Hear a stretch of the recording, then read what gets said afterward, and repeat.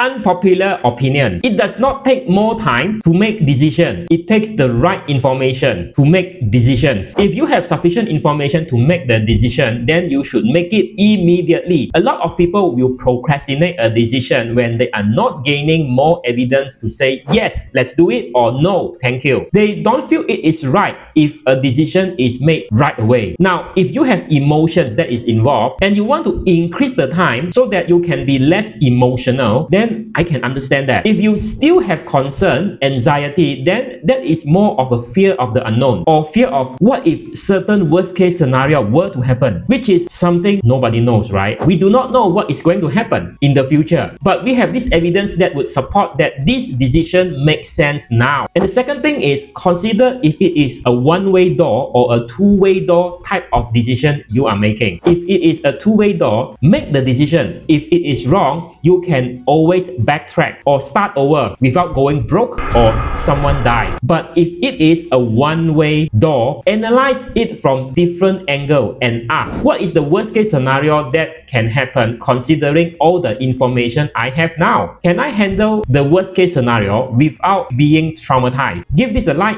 if I have given you a new perspective in making financial or life decisions.